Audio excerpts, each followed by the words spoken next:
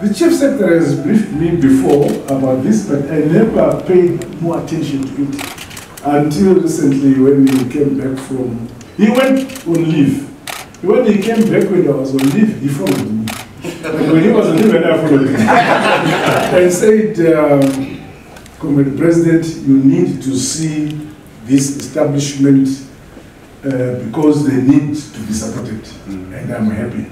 I also informed the Vice President, acting President now, yesterday, last night, that I wish we should come. And I don't think he's regretting to have come. Because as we were walking around, we said, this is what we should have done many years back.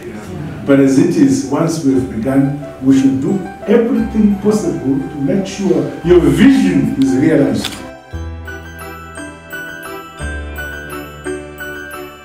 Various stakeholders into this ICT assembly plant. It is a brainchild of His Excellency, the President, Comrade E.D. Mnangagwa, and we got this plant through the Office of the President and Cabinet.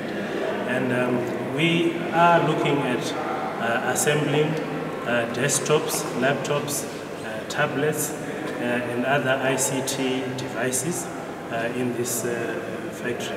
And the benefits of that is we will import substitution, where we will spend less in importing components. We will also be able to empower and create employment, not only with this plant, but even downstream industries.